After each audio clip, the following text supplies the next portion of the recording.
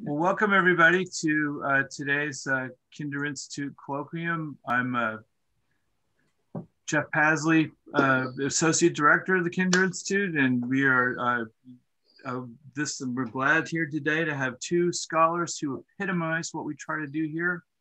And indeed, we're in the sense that they are scholars, political science-based scholars who speak to historians and vice versa, which is indeed part of why I'm.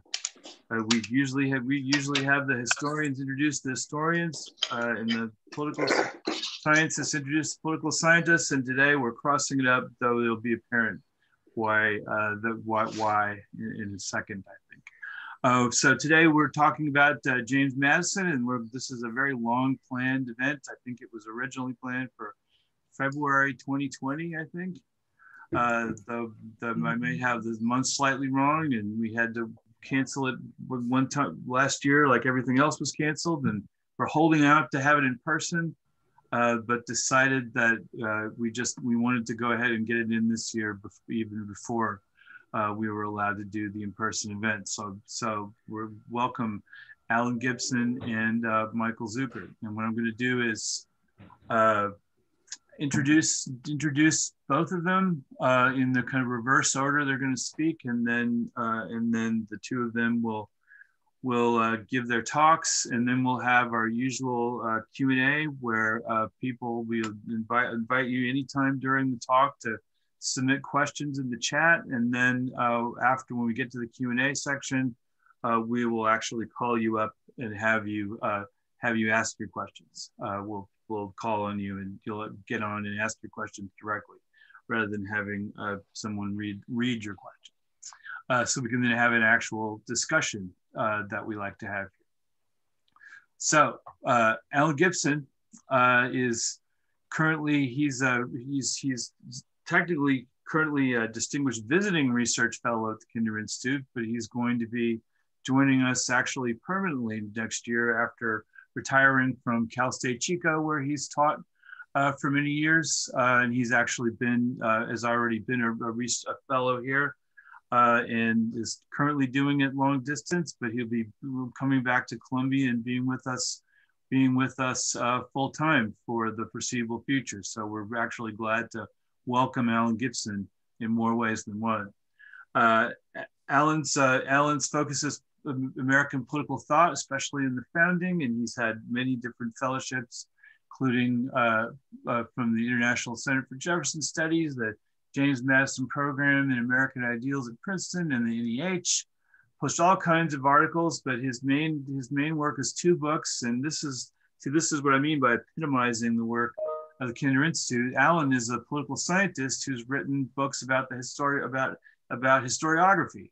So actually writes on historians, which is an unusual thing, especially on the historiography of the American founding. But two books, both published by the University Press of Kansas. He's currently working on a book not surprisingly, I guess, on the study of the political thought of James Madison, that's tentatively entitled James Madison and the Creation of an Impartial Republic. So Alan Gibson will be speaking second today.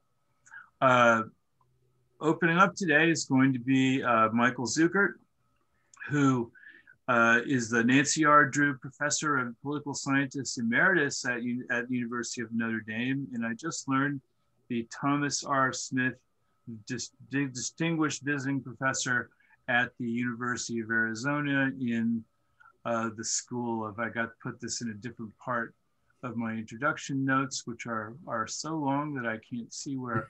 The School of Arizona State, Arizona State School of Civic and Economic Thought and Leadership.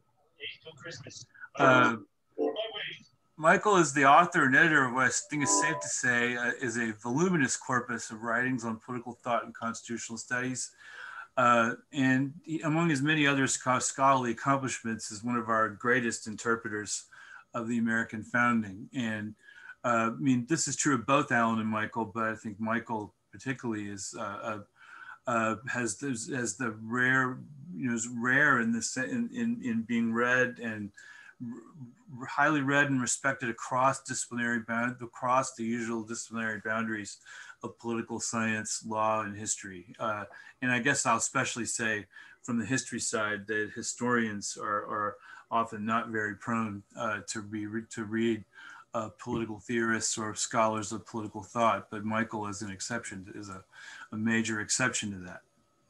His books include Natural Rights and the New Republicanism, The Natural Rights Republic, Launching Liberalism, and with Catherine Zuckert, two books about Leo Strauss, The Truth About Leo Strauss, and Leo Strauss and the Problem of Political Philosophy, about the great, though controversial and often misunderstood political theorist with whom Michael studied at the University of Chicago. And here I must note for some of our students and colleagues that Michael is then a leading Midwest Straussian.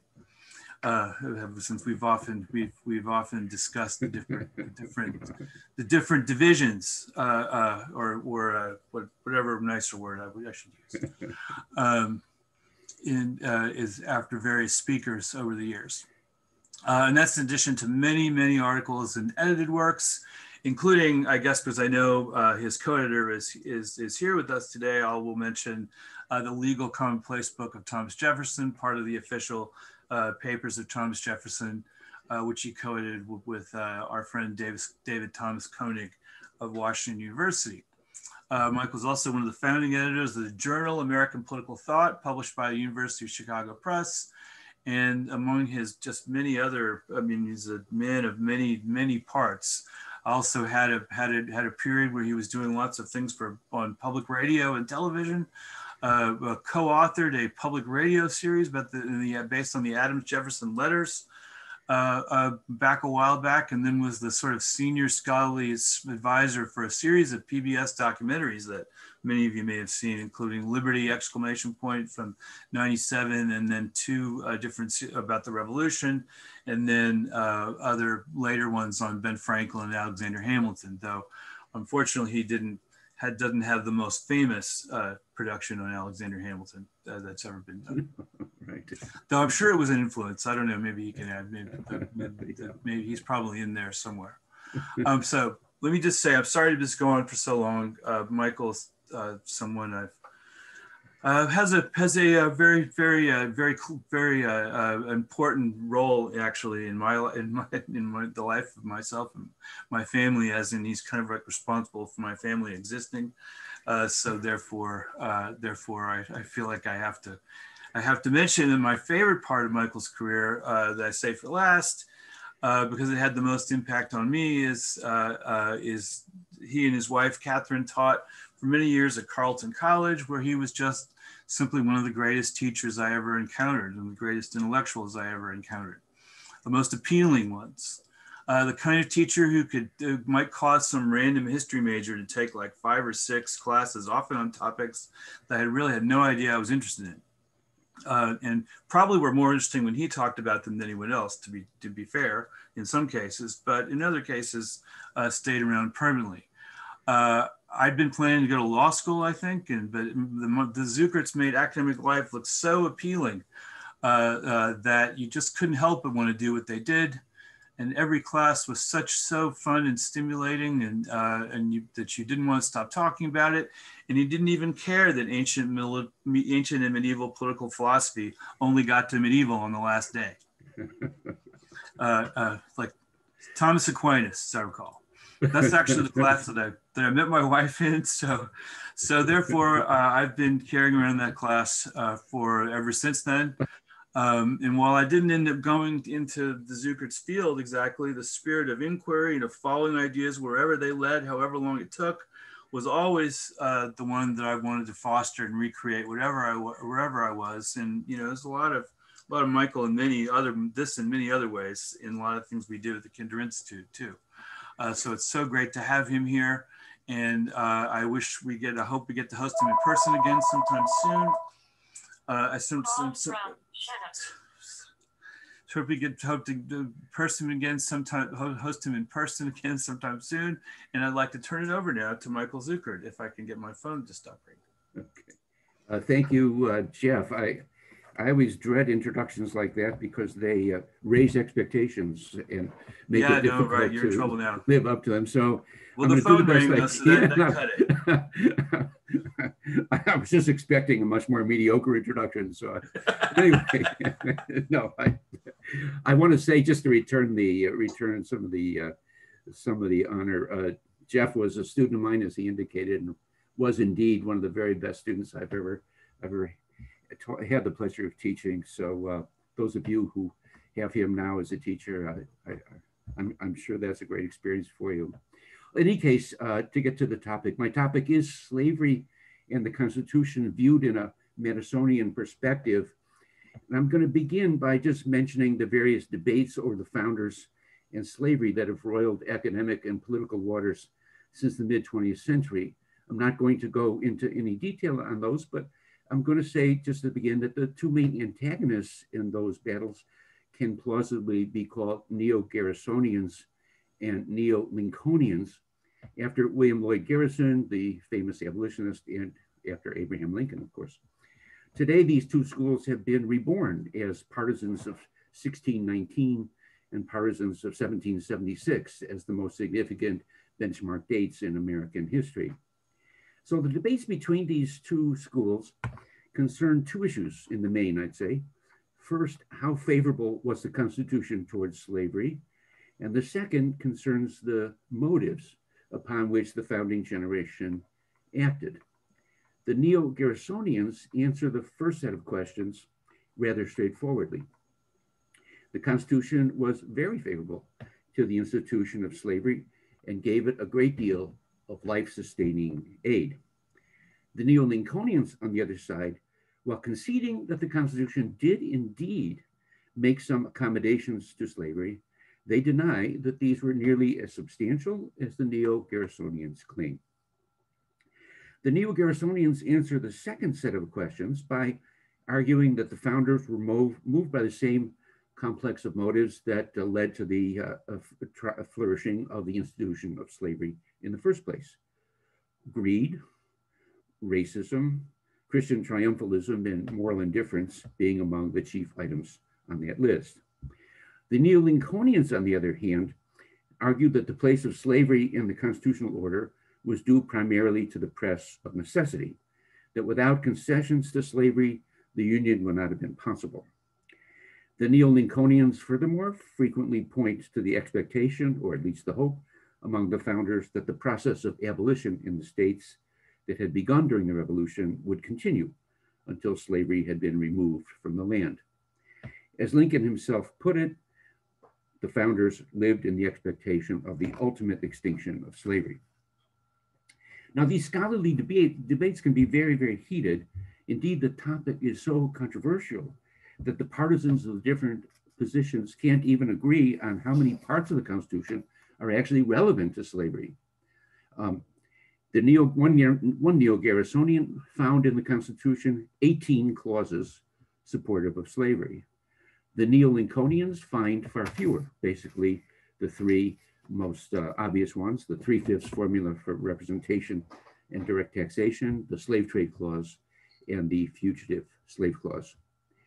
Paul Finkelman, leading Neo-Garrisonian, distinguishes between direct and indirect aids to slavery in the Constitution.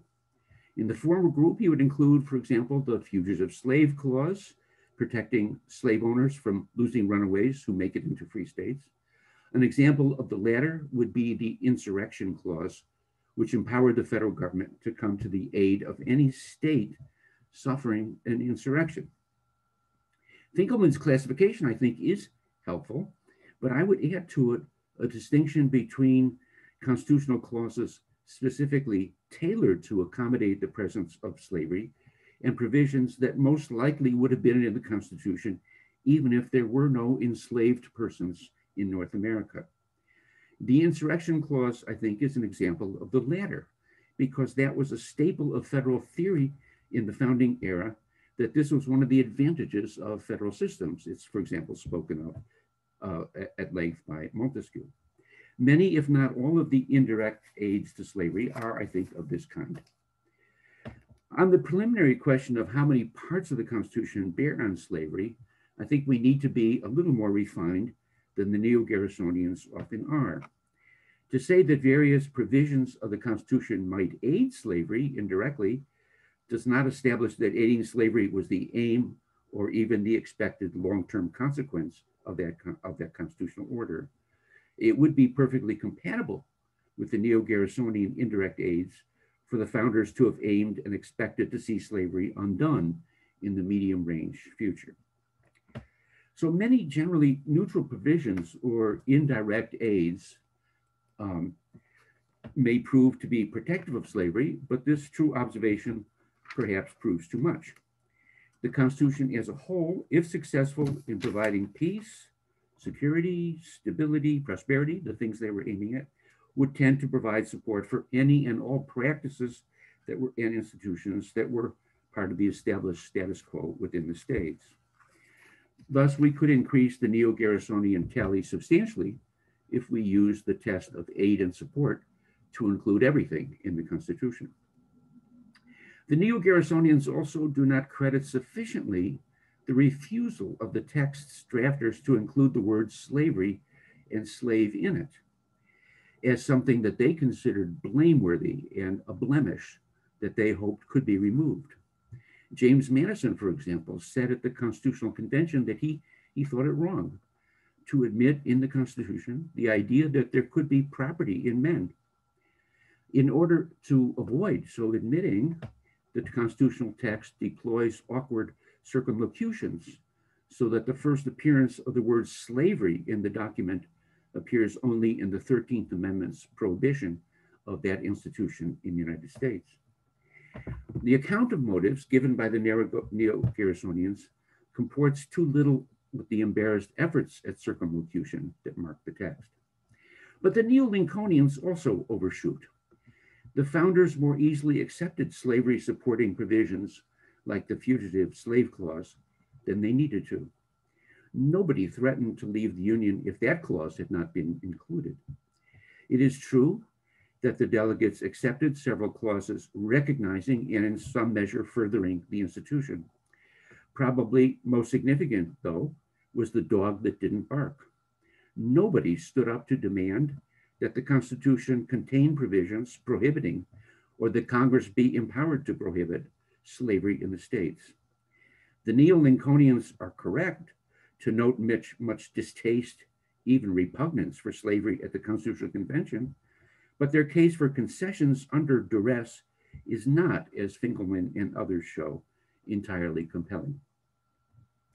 As a first step toward understanding the meaning of the slavery provisions in the Constitution, I think we need to ascend to a somewhat more general level than the specific constitutional clauses and instead take our bearings from the two largest facts about slavery in the Constitution. First, the aforementioned failure even to contemplate a power in the US government to deal with slavery in the states, and the other aforementioned fact that the words slave and slavery nowhere appear, but are replaced, as I say, with these awkward circumlocutions. The existence of slavery was accepted, but not endorsed. It was accepted as an institution of the states that chose to have it, as the specific constitutional clauses dealing with it made clear. The Fugitive Slave Clause very carefully and deliberately described the slaves as persons held to service or labor in one state under the laws thereof. Stephen Douglas, surprisingly, is a good witness to the meaning of the Fugitive Slave Clause. In a speech in 1859, he explicated the clause in a way that highlights the relationship between slavery and the Constitution.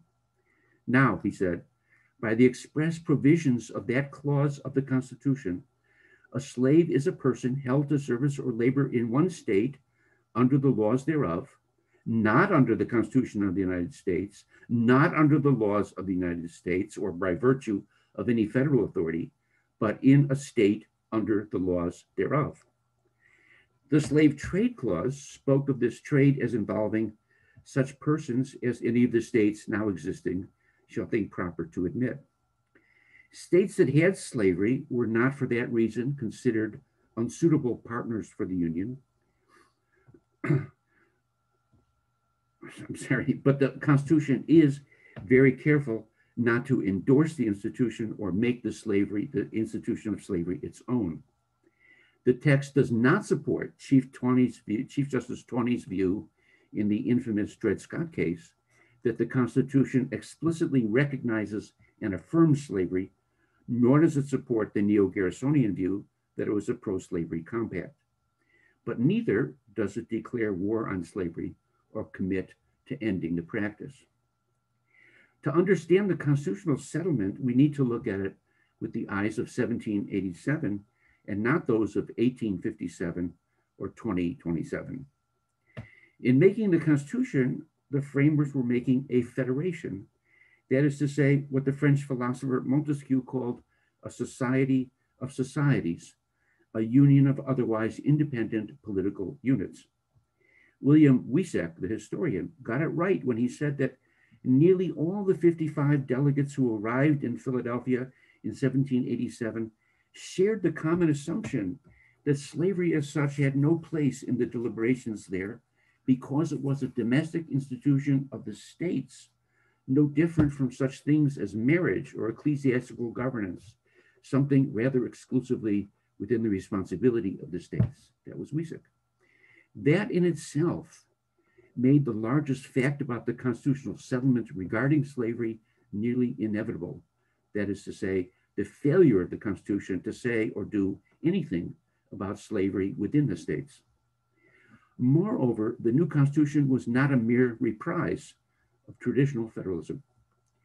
The Americans, under the leadership of James Madison, revolutionized the principles of federal design by relating the government of the Union directly to its individual human citizens and not merely to its member governments, as had been federal practice in the past. That meant that the government of the Union intruded far more deeply into the internal life of the member states than any historic federation had ever done. A precondition for that unprecedented degree of Union intrusion, however, was a very clear line of demarcation between matters of concern to the government of the Union and matters of concern to the states. The vehicle by which this was accomplished was the enumerated powers. The general principle behind the enumeration was the idea characteristic of traditional federalism. Matters of internal governance are, with a few exceptions, not matters of concern for the government of the Union. The American order was innovative also in committing itself to a republicanism that reinforced, I should say, the commitment to the internal autonomy of the states. Republicanism means, at a minimum, self-government. Each unit should be a self-governing entity, which means that in matters concerning itself, other political units should not be making decisions for it. Thus, the commitments to federal union and republicanism converged to guarantee that matters like slavery would be regarded as state institutions largely outside the purview of the government of the Union. Nevertheless, slavery was not in fact left merely as an internal matter for the member states. In at least the three well-known places in the Constitution, some national account was taken of the institution. Slavery may be a state institution, but there were some matters where it spilled over necessarily into the Union, and constitutional provision had to be made for it. That provision was more readily forthcoming than the neo-Lincolnians admit, but less pro-slavery, I believe, than the neo-Garrisonians assert. Take the Fugitive Slave Clause, which provided that a slave escaping into another state shall not become free by virtue of being in free territory, but will be returned to his or her owner as established by the laws of the slave state's origin. To have the kind of union the Americans sought, that is to say, a huge free trade area, meant having open borders between the states and therefore a porousness that makes slave escape much easier than would otherwise be. Now, in a federation, one should attempt to avoid, as far as possible, obvious sources of friction between member states. If slaves could escape with relative ease into free states across open borders, then there surely would be frictions among the states. Thus, the convention had no difficulty accommodating the slave states on the matter of fugitives. The Fugitive Slaves Clause is not then a constitutional endorsement of slavery beyond that already noted constitutional principle that the existing state republics were free within the Union to order themselves internally, including free to keep the slavery that they had. The Fugitive Slave Clause's drafters went far out of their way to emphasize that slavery was a state institution under state law, and accommodation of it was a matter of comity among the states. It was not a constitutional endorsement of slavery, but contrary to the thrust of neo-Lincolnian thinking, the clause did represent a degree of toleration toward the institution. The Constitution thus accepts slavery as a fact characterizing some of the member units, and makes an accommodation to that fact so far as there are spillover effects into the Union. It is at most a stance of neutrality toward an institution some members had, but others did not. The other crucial fact, the unwillingness even to speak the name of the practice to make sure that it is identified entirely as a practice of the states, points to a distinct lack of neutrality. If the Constitution were truly neutral or supportive toward slavery, it would show no aversion to naming the institution. Consider the Constitution of the Confederate States of America. It showed no such shyness about speaking openly of the peculiar institution. Indeed, it prohibited any of the member states from abolishing slavery. That is what a real pro-slavery constitution looks like. Moreover, the constitutional provisions regarding slavery must be viewed against the backdrop of so much of the rest of the political climate of the day. The colonies, acting together to declare their independence, had expressed a theory of legitimacy, which nearly all members of that generation understood to be contrary to the institution of slavery.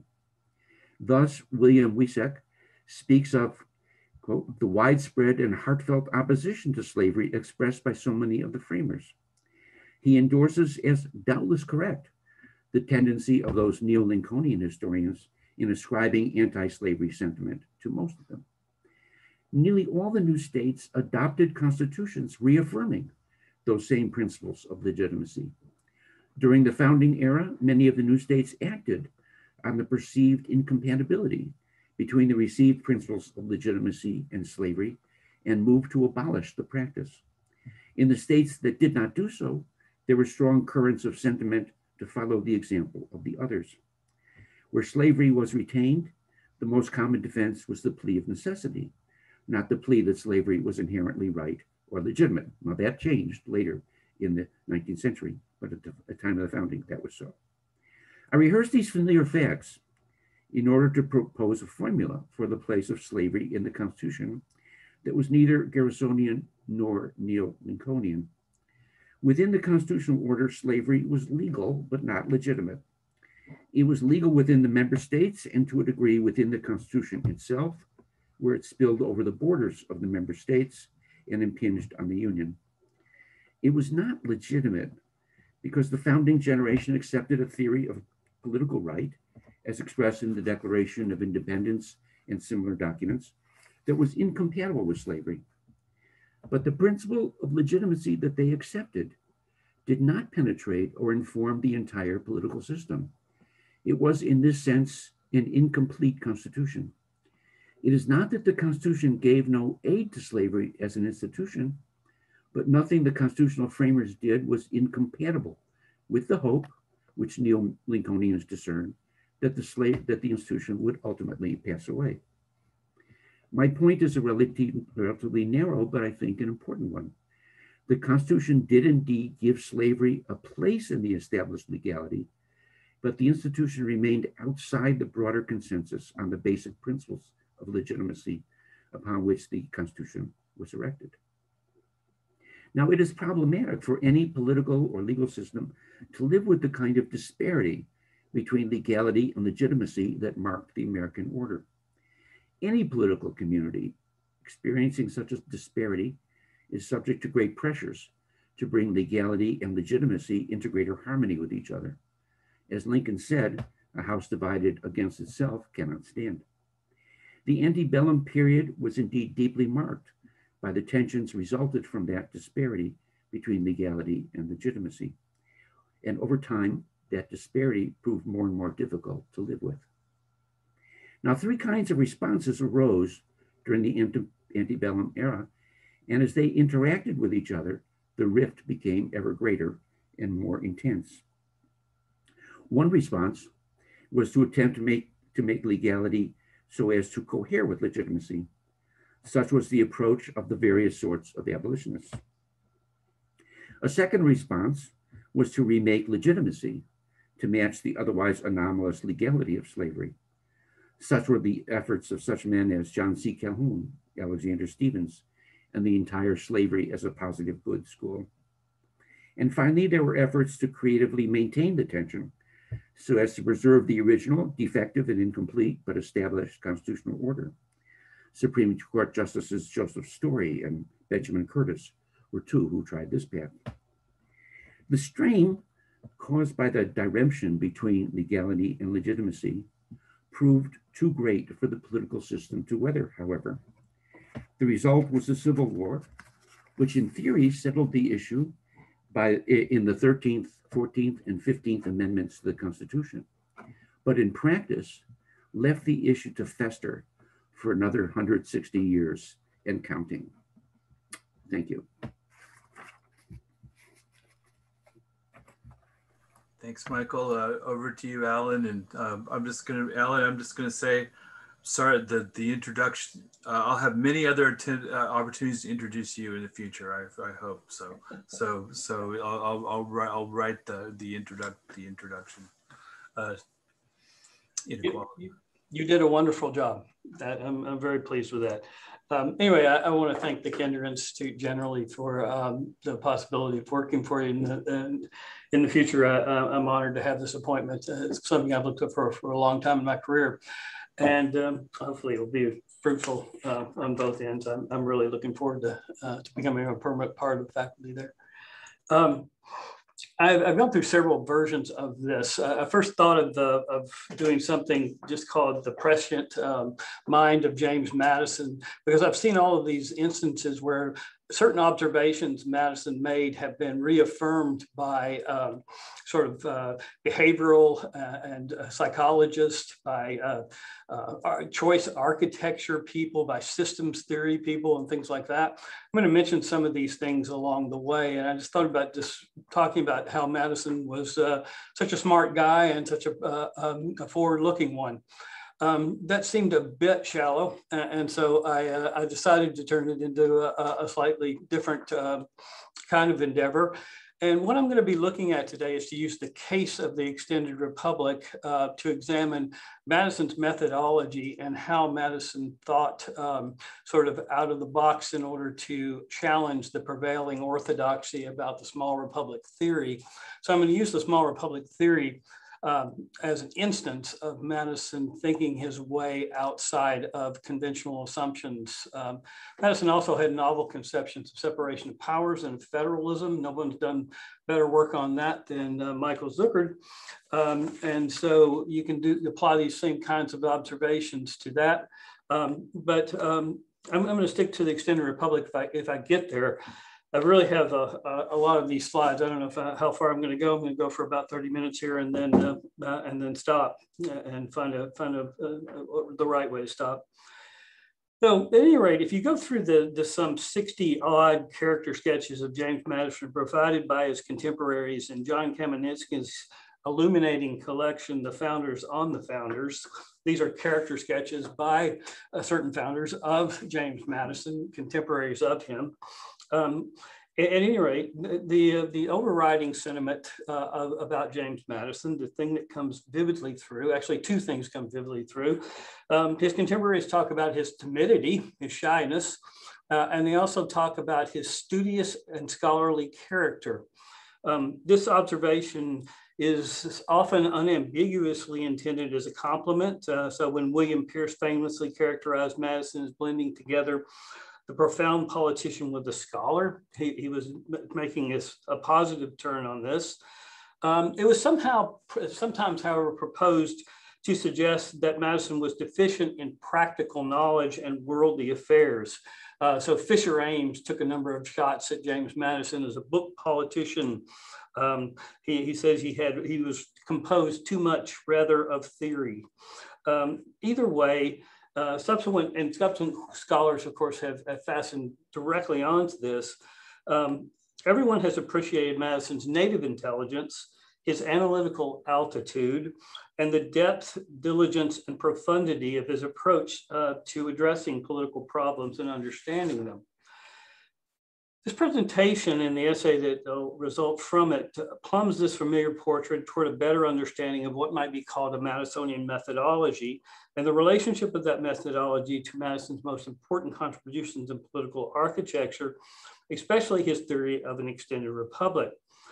My goal is not to simply reaffirm and solidify Madison's already fixed place as the most cerebral and bookish of the founders, nor is it merely to amplify or refine recent and not so recent scholarship that has explored the character of Madisonian political thinking and the sources of Madison's genius and creativity as a political thinker. My goals are additionally to examine the systematic character of Madison's genius and creativity, the systematic character of Madison's preparations and the assumptions underlying his approach to solving problems, to call attention to several remarkably prescient observations that his approach and his keen powers of observation yielded, and to explore how he then applied these insights into the construction of his signature in innovations in constitutional theory, especially his theory of an extended republic. As a thinking revolutionary, Madison analyzed the deep structure of existing political systems, exposing the logic of their operations through an analysis of the incentive structure within them. He simultaneously engaged in comparative, analogic, historical analysis, and drew upon his concrete political experience to propose several robust observations about individual and group behavior and different political systems, and he proposed these as axioms of political science. Those who've read Madison know he tends to speak in large generalizations very often, as if these are propositions or laws of political science that he is talking about. Madison's application or methodology, also included the concrete application of these axioms and findings within the novel context of the American continent, based upon a keen awareness of the problems the peculiar genius of the American people posed, but also the opportunities that the uniqueness of America opened. Focusing on Madison as a prescient thinking revolution thus provides a window into Madison's revolutionary thinking, especially his novel contributions in constitutional architecture. Just to add a couple of details to the goals that I have of this, one of them is to look at four common ways of analyzing Madison's political thinking and his political thought, and propose an alternative that rejects one of them pretty much wholesale, but that integrates the very real insights within the others. Progressive historians still tend to treat Madison's bookish habits, his propensity for ideas, those kinds of things, as if they don't exist or had no influence. I really like Woody Holton's work on the American founding in a number of different ways, but Holton basically dismisses Madison's readings before the Constitutional Convention, his famous readings in which he received a cargo of books from Thomas Jefferson, his so-called literary cargo. He basically says Madison would have come to those conclusions whether or not he read those books or not. He had already come to the conclusion of what was necessary for constitutional reform, what he wanted, and what the problems were. I just don't agree with that, and I'll explain some why in the future. I also want to transcend a borrowings or influence approach to looking at Madison's political thought. It's not that that's not important. I do very much think that Madison was influenced to a degree by David Hume, who is the person that's most frequently said to have influenced Madison's political thinking. I think you can chart direct relationships between some of Hume's observations and some of Madison's thinking on these topics, especially the topic of the extended republic. But I tend to think that has been overdone. It also opens up the scholarship to this kind of endless cascade of this person had this nuanced understanding of this and influenced him, and this person has this other nuanced understanding of this. This has gone on, as many of you know, with regard to the Declaration of Independence, as well as Madison's political thought. But Douglas Adair is the person who first focused upon Hume, and he said that Madison probably had Hume opened up next to him when he wrote the 10th Federalist paper, or something along those lines. I think that overdoes it. I think it overstates it, and I think Madison's theory of the extended republic is born, I'm going to argue, in a concrete problem-solving activity, and then intellectual influences feed back into his resolution, his understanding and his crafts of that theory. Another thing that I'm going to try to take on to some degree, at least, is Jack Rakoff's recent study, A Politician Thinking the Creative Mind of James Madison. Rakoff says in this, Madison's political ideas were first and foremost a response to events in which he participated. I think that's true to some degree. I don't know about, but I think that Jack writes out Madison's historical studies from this. He provides a profound analysis of vices of the political system in the United States, but notes on Confederation and Madison's studies, and especially the assumptions underlying those studies, the scientific Scottish Enlightenment idea that mankind is the same in all places and all times, and therefore that you need to study ancient confederations in order to understand the principles. Madison is looking during those studies for nothing less than a science of federal government, as the phrase he uses in the Federalist number 18. Jack Rakoff's study is full of insight. I do not want to criticize it or take a distance from it that I don't have. You'll see me actually using it some in what I'm presenting, but to some degree I see limitations in it as well. And then finally, there's the Skinner School of Interpretation that suggests that Madison could not really have addressed a perennial problem in the history of political thought with his theory of the extended republic, because no such problems exist. There are no perennial problems. And Madison proceeded as if there were. He may have been deluded, but he lined up things as if ancient and modern confederations it was worthy to study both equally. He didn't, in other words, establish that the past is such a foreign nation that we can't learn from it. He drew direct lessons from history, as I'll talk about more in just a minute. The final thing is that I'm going to talk about archival activities as a part of Madison's methodology. So I think I'm going to systematize to some degree Madison's methodology. And in doing this, this provides a challenge to Mary Bilder's claim that Madison took notes of the debates in the Confederation Congress of 1782 and 1783, and then 1787. And then later, of course, his famous note-taking in the Constitutional Convention.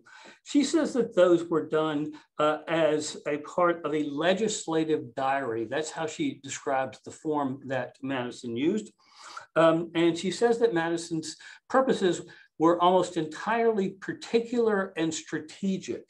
So he was trying to provide himself with a record in order to trace allies and opponents at Congress and at the Constitutional Convention.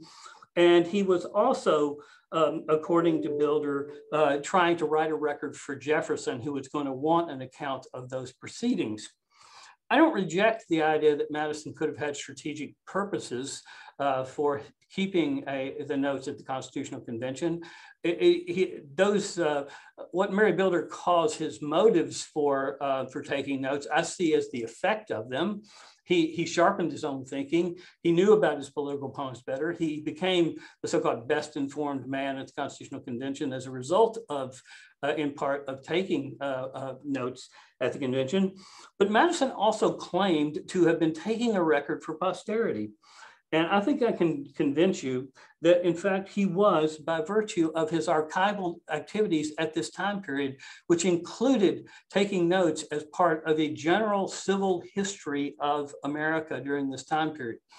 And this is what I'm incidentally most excited about this research. It's the thing that is most novel about it. So sequentially, and we'll see how far I get, what does a Madisonian methodology look like? What results did it yield in terms of specifically of scientific propositions about politics? And then how did those scientific propositions about politics inform Madison's thinking about a theory of an extended republic and spark it? So anyway, this goes all the way back to 1780, Madison's methodology does. He enters Congress, the Confederation Congress in 1780. He starts to take his seat, and lo and behold, he gets snowed in at Montpelier for a relatively long period of time. He uses this time to study the issue of money in public finance. He really is studying what gives money its value, and he's trying to figure out the factors that condition the value of money. He writes 2 essays. They are entitled Money. They're included, incidentally, in volume 1 of the Madison papers, and not in the later volumes of the Madison papers under his National Gazette essays, but it's his National Gazette essays where they're published a decade later after this.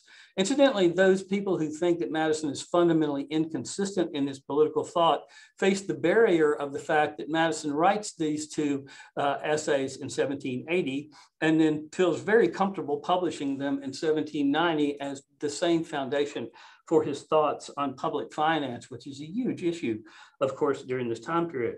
Madison is brought to this topic, incidentally, because the continental currency has recently been devalued, I think to 300 to 1 or something like that. They're basically starting all over again with the value of their currency during this time period. Madison's about to enter Congress. He wants to be informed about this. What does he do? He investigates the history of money and what gives it value. He turns to Hume, incidentally, there a great deal as well. And he really is trying to look for the underlying prime mover or central factor controlling the value of money. Madison does research also, of course, on the effects of religious establishments. He does this kinds of historical research. This is all very important.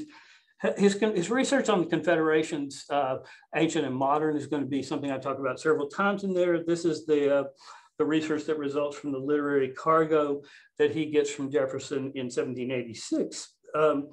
And this is probably his most important historical study. Douglas Adair said it was the most fruitful piece of historical research ever done by an American.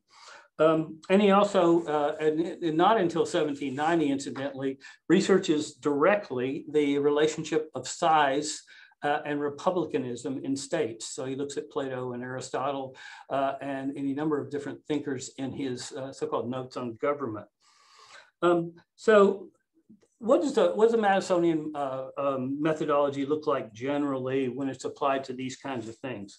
First, it includes a structural or systems diagnosis that identifies the central or controlling factor causing a political problem, and also analyzing the logic or incentive structure of a system. Madison is engaged in system diagnosis. So this is one of the things that I fastened onto about the prescient mind of James Madison. I'm reading, I was reading why we're polarized by Ezra Klein, who in turn quotes a systems thinker named Decker. I've forgotten his first name. I actually have it in the notes later on, who is talking about the analyzing things in terms of systems theory. Well, system theory suggests that you don't just look for a broken part, you look at a logic or an incentive structure in something. And you don't assume that by fixing one part, you're necessarily going to change the whole. You have to grasp the underlying rationale, in effect, of the system in order to hope to change it. A second component of Madisonian methodology is analogical comparative empirical study of American and historical precedents, ancient and modern. Madison always proceeds to look at what American experience has been on a particular issue, then British experience, and then the experience of all peoples anywhere he can find it. He's a huge reader of histories, and we'll see in a minute, he wants to even write one himself at one time, possibly.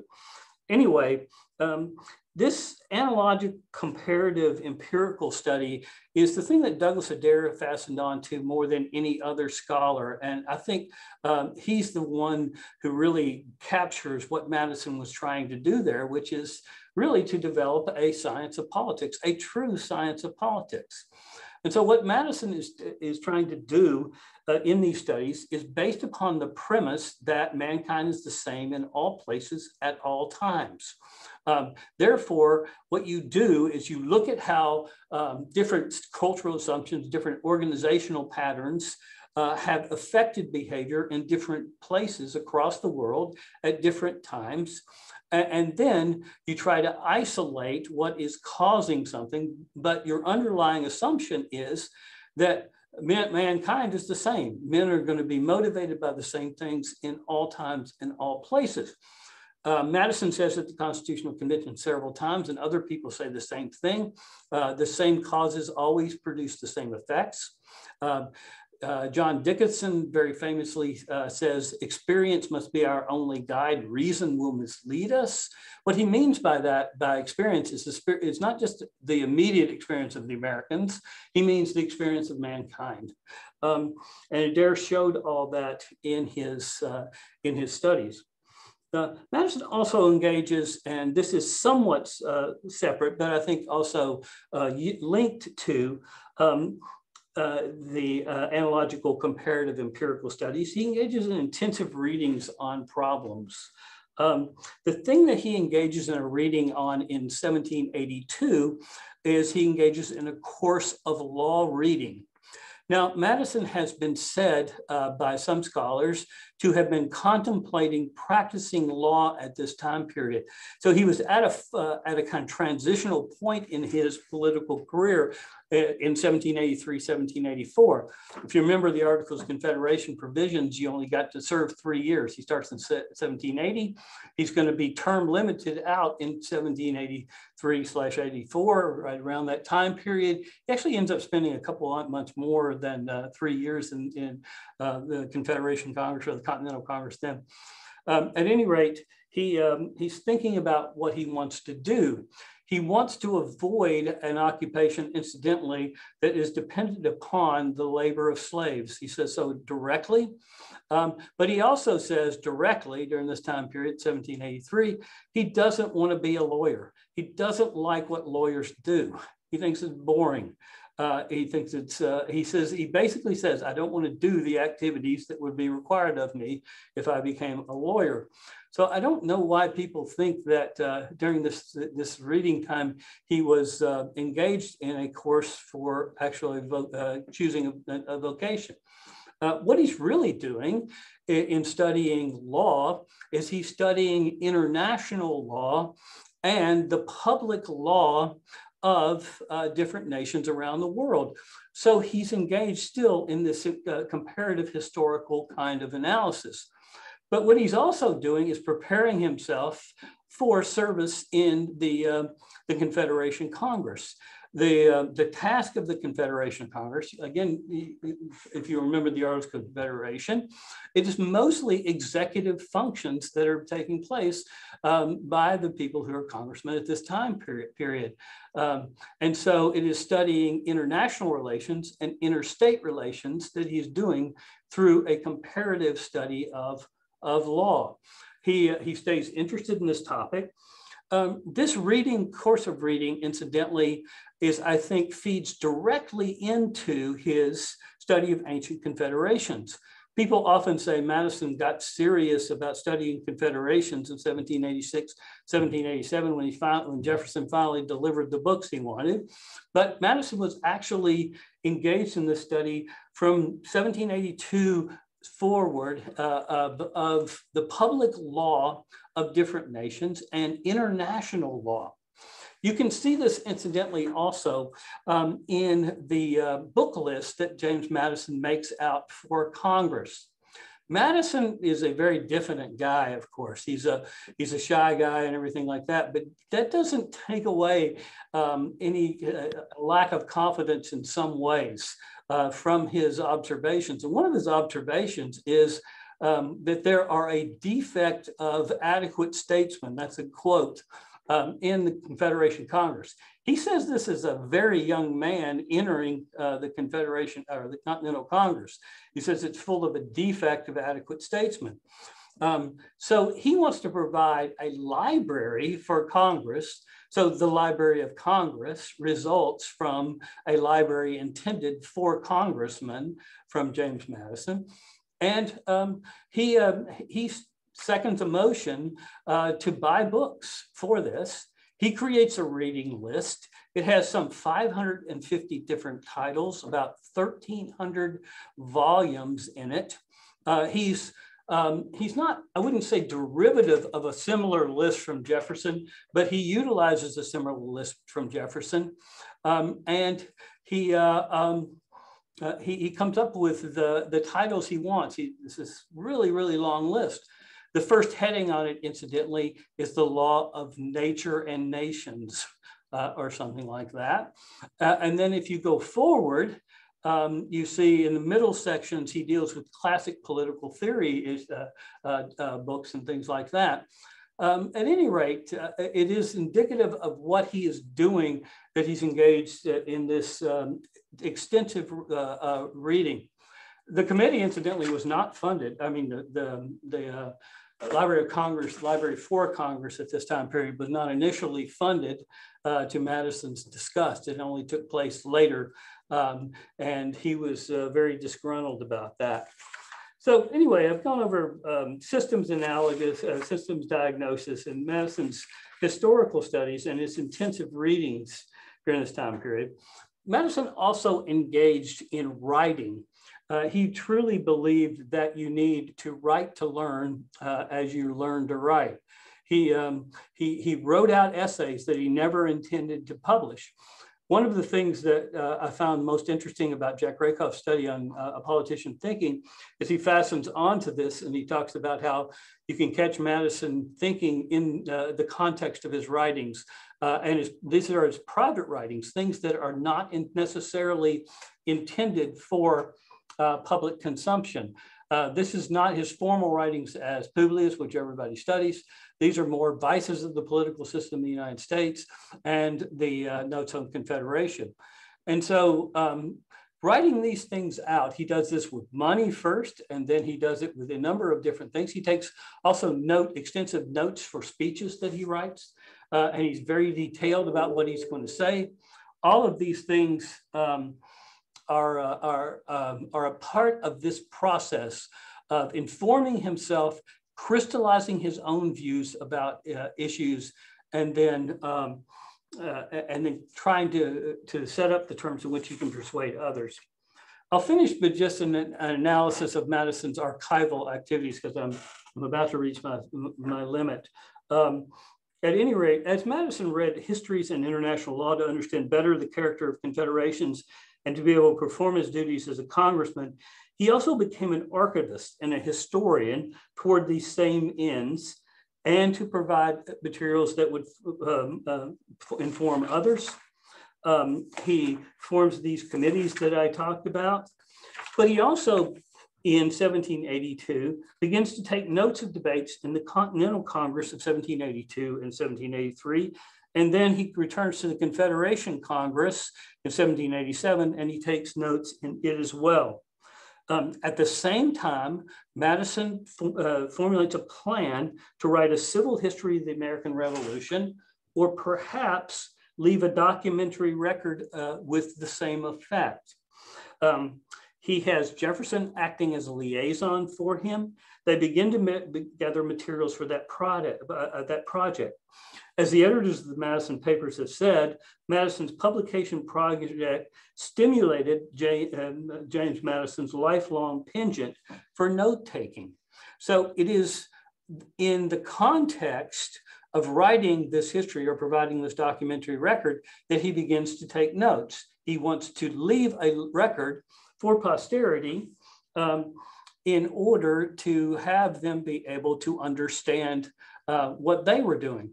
One of the things that most disgust him is the inadequacy of the records that he can consult regarding ancient confederacies. He doesn't think that there's been enough good ancient history written in order for him to understand the Confederation form.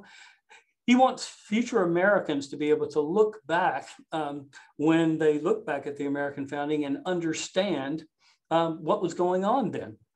He does that, in my estimation, from the very beginning of this process. He's taking notes in the Confederation Congress and at the Constitutional Convention for this purpose, in addition to his strategic purposes. Now, my support for that is more extensive than I have time to fully document, but here are a couple of activities he engages in his archival capacity. He asked Thomas Jefferson if he has any notes of the debate surrounding the Declaration of Independence. Jefferson supplies him with those notes that includes notes that are about the creation of the Articles of Confederation, not as many of those. Jefferson famously has in there his own draft of the Declaration of Independence, separated from the Declaration of Independence as it is eventually ratified by Congress in order to establish his pride in his own product of authorship. He takes the notes on debates at the Confederation Congress. He transcribes, along with a clerk, a draft of the Declaration of Independence. He wants to make sure that there's a record of the Declaration of Independence that he has in his hands. He also, incidentally, urges other people to make copies of the things that they have so that those things will be preserved for posterity. He's always telling Jefferson, make a copy of this, or somebody else. And later on, much later on in his retirement, historian after historian present themselves to him and they say, can you help me with this? Jared Sparks is the person he really fastens onto most soundly.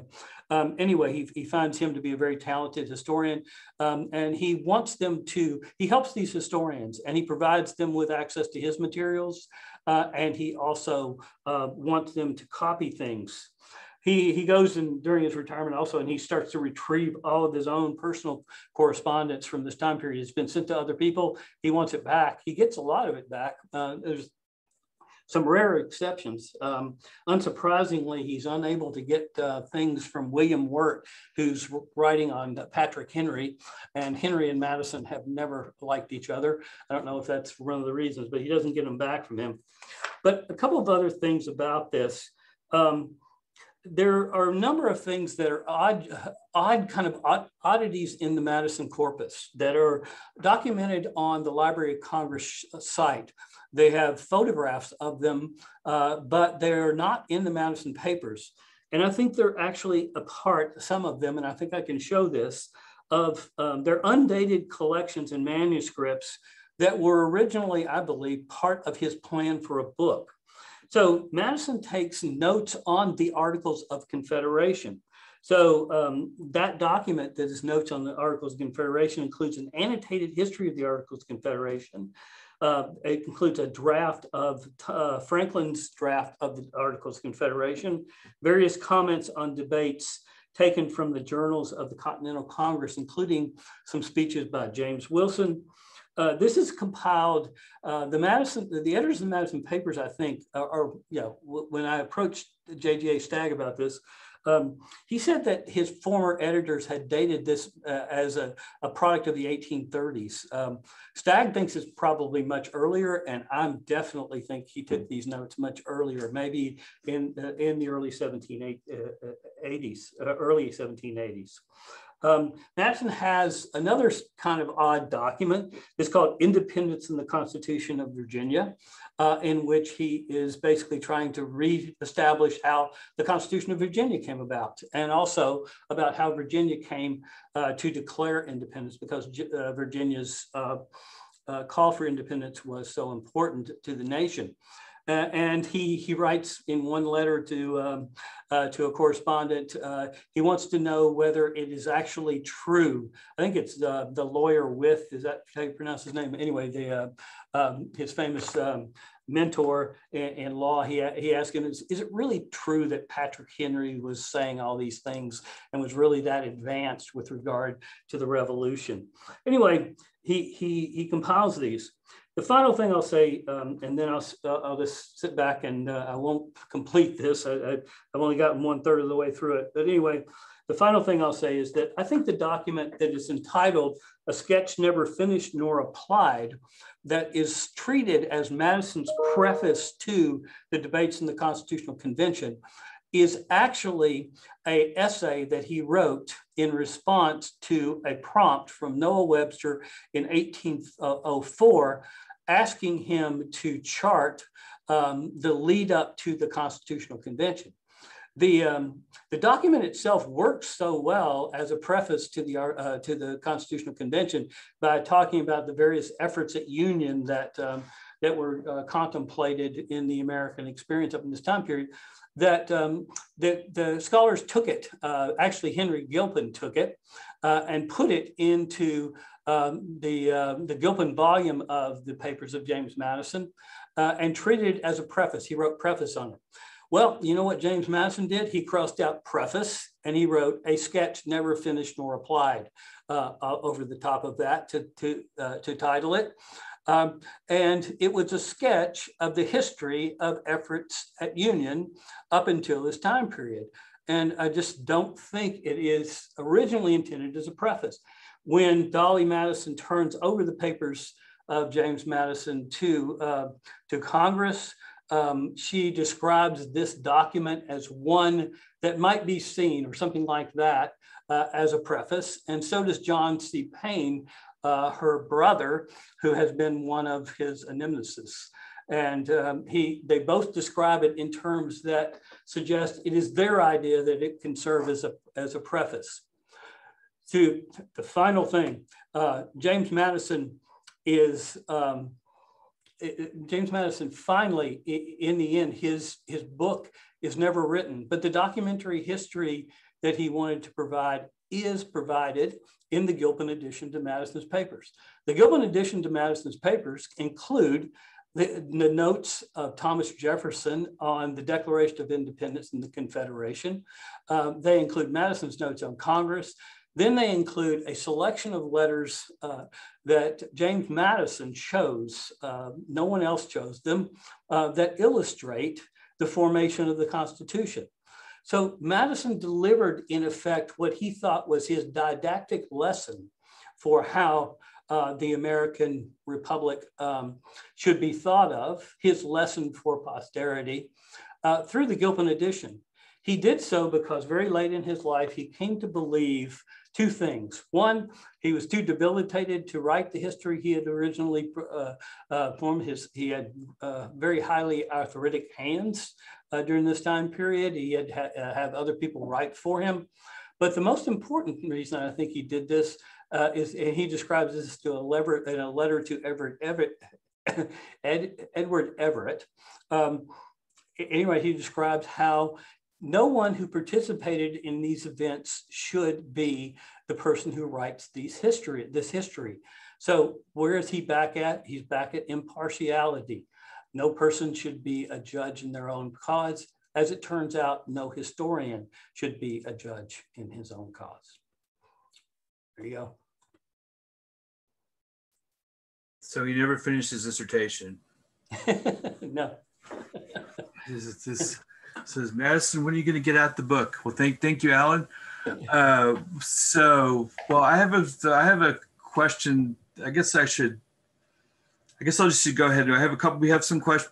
People might have asked questions, and obviously we don't have a huge amount of time. But I was wondering if the two of you could talk to each other. If you could talk to each other a little bit. Since Madison wanted to read, he wanted there to be better historians, right? And what would Madison say if he'd read all the historians who had the access to the records?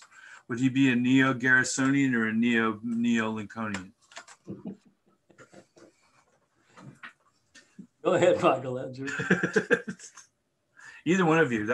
Well, I actually argue that he'd be neither. I mean, that the perspective that I tried to lay out in kind of sketch form this afternoon, I call it in another paper I've written, Neo-Madisonian, that is the perspective that he would have called attention to the federalism-driven provisions, that was the central thing at issue. So I think he would have said that both the Neo-Garrisonians and the Neo-Lincolnians perhaps emphasize slavery more than it in fact deserved or more than was warranted by the way in which slavery actually figured into the making of the Constitution. That it figured in really only because there were certain places where there were spillover effects. So those were three places where there were spillover effects. There were things that required some account of slavery to be made, but wherever they could avoid it, they did. And so he wouldn't give slavery quite as much prominence, I think, as either of those points of view tend to do. So he'd call it Neo-Madisonian. Okay. So when you said that he would respond about federalism, it made me think, oh well, he would have liked Peter Ona. Of course, he would like Peter Ona. Yeah, of course. Well, which is very appropriate considering the Virginia connection. Alan, did you have anything to add to that? Or? No, this is Michael's wheelhouse, but I'll just say that during his retirement, Madison comes up with all of the stuff. He becomes he comes clean as basically a Jeffersonian with regard to the issue of slavery, a conditional anti-slavery person.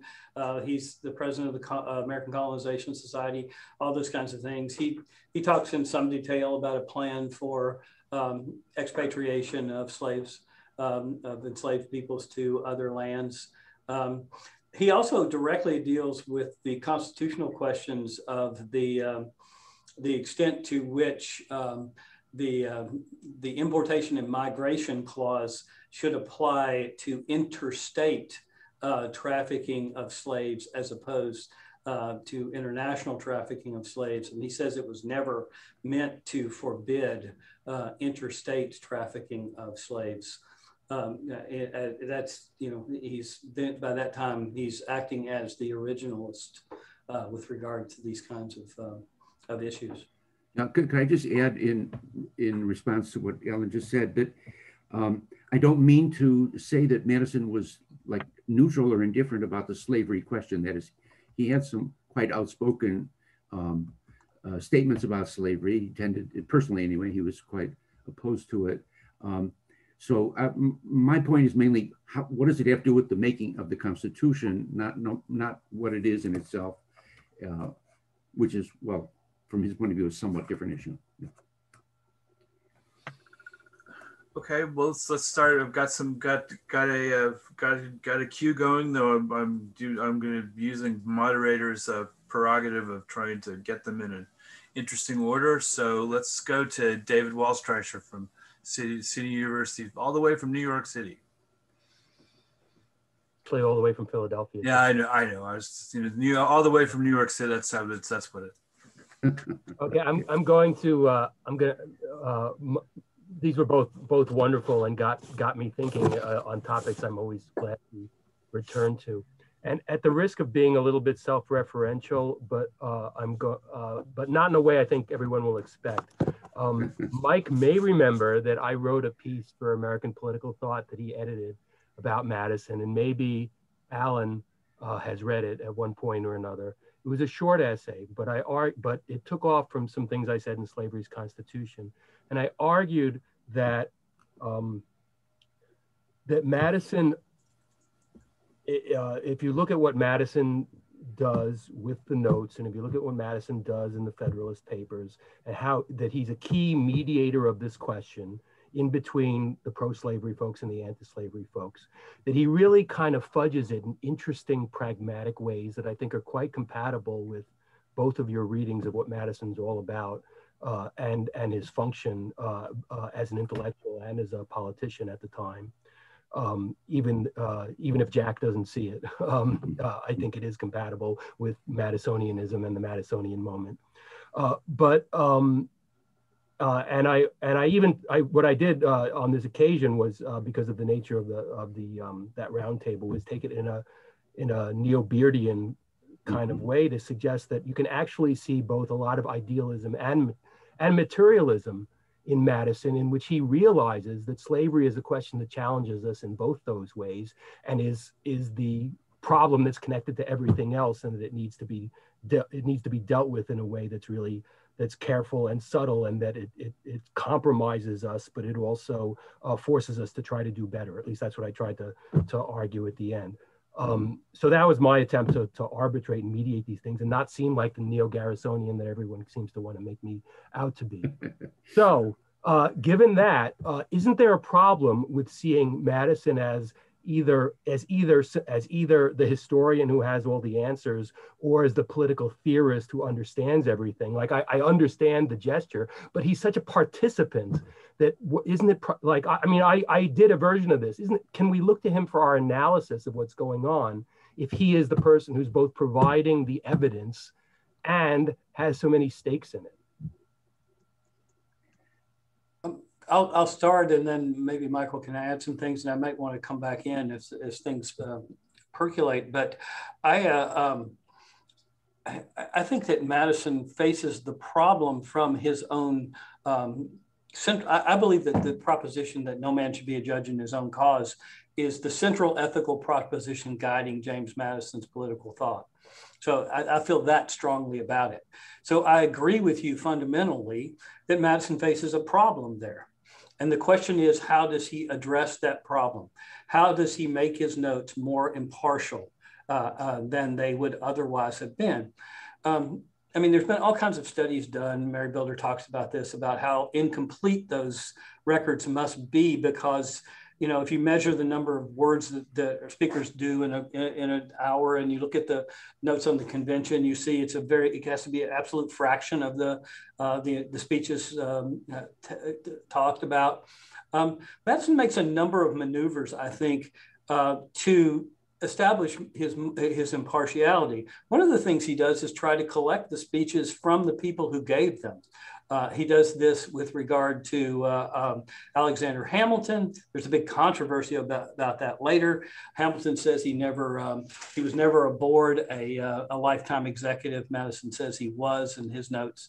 They supposedly secured from Hamilton do that. I think it's Franklin's speech that he gets from a publication. He does all kinds of things with the journal itself, which is a mess. The journal of the convention is an absolute mess. Madison corrects parts of it. He's astute enough to know how to correct it. He integrates it into his account of the Constitutional Convention. I think he is engaged in a good faith effort to provide a fair record of what other people are saying, including himself. I don't see a tremendous amount of evidence that he later integrated things that made him seem more important or that changed his thoughts that he had at that time period. I do think that there's the possibility of things like, one of his speeches looks an awful lot like Vices of the Political System of the United States. And I think there's a possibility, of course, he can't take notes and of speeches he's making at the same time. So he's got to go back and reconstruct them. How does he reconstruct them? He might have gone to something like Vices of the Political System of the United States. Where Mary Builder's big score is in this so-called part of it, what she call it, the, I can't believe I can't think of it. It's an archaeological term for a piece of the puzzle that's out of place in time from this. Anyway, it's clear that Madison could not have taken the notes the way he took them before integrating the journal before 1790 or so. So he does go and get the journal, and the final, I think it's third or fourth of the debates in the Constitutional Convention have the journal integrated directly into it. The other parts, he later has to add them to it. There's reason to suspect that was not done immediately after the Constitutional Convention, as he said, within 2 finishing days, I think is the phrase he uses, but came along a couple of years later. I think that no one has provided an explanation of that part of the notes that does an adequate job of explaining how he was able to get all of the information he was able to get during that time period. So, I mean, you're addressing really, for me, a different question than audience here. You're addressing the issue of authenticity and integrity and other things about the notes. And I separate them conceptually, and I haven't spent the time on the one that I've spent on the other. So my mind may change about this. But for right now, I think the debates are a fair account of what was done. Let's see, David, I want to say hello. I remember our conversations fondly in DCO Snack Bar back when you were at Notre Dame, and how nice that was to have you as a colleague. I find your question interesting. I mean, as I take it, can Madison, or can any participant be objective enough that we should take his analysis of what happened as true? Is that a fair restatement of your? I guess I was trying to pose the question in a way that addressed how it overlaps with each of your distinct papers and projects. I could reframe it though. We could reframe it. We could do Occam's razor, and I could say, what do you think of Federalist 54? These days in light of all this, where he could be a Southerner and says, "Oh, it's not that bad," and look, we're not as bad as these guys. Yeah. Well, Federalist 54, I see, is largely an important piece of rhetoric. I mean, he has to win everybody's support for the Constitution, and he puts forward a kind of half-baked argument that he hopes might have some of that effect. I mean, to address the more general question, at least as I rephrased it. First of all, what I presented as a Neo-Madisonian position isn't actually an analysis he gave. I mean, what I tried to do was to say, how does the Constitution look as Madison was working on it, and as he I think understood it, and how would you understand the slavery provisions in it, starting from that kind of perspective? That's what I was trying to present. And then the second question would be, well, can we take that as objective or true? And I would say, well, that's a sort of empirical question. I mean, it depends. Sometimes, yes, probably, and sometimes, yes, he could be taken as a good explanation, sometimes not. In this case, I happen to think this is a pretty accurate account, acceptable account that broader kind of research would support. I'll just mention that it seems like you're closer to where I am than Jack Rakoff is, when Jack says that, oh, when Madison says that the real issue here, when we're talking about big states, small, we're really talking about big states, small states, and the real problem is north and south. That he was really just, Jack says he's just trying to change the subject. You would say, look, federalism is the real issue here. I'm saying that, look, I'm saying, well, wait a minute, maybe it really is about, maybe federalism is about slavery also, or at least it's not, and for Americans, it's not separable from that. It never even can we really say it even pre-exists it? So I'm not saying that it's really slavery. Slavery doesn't exist outside of federalism in any kind of American political thinking or action. But it's.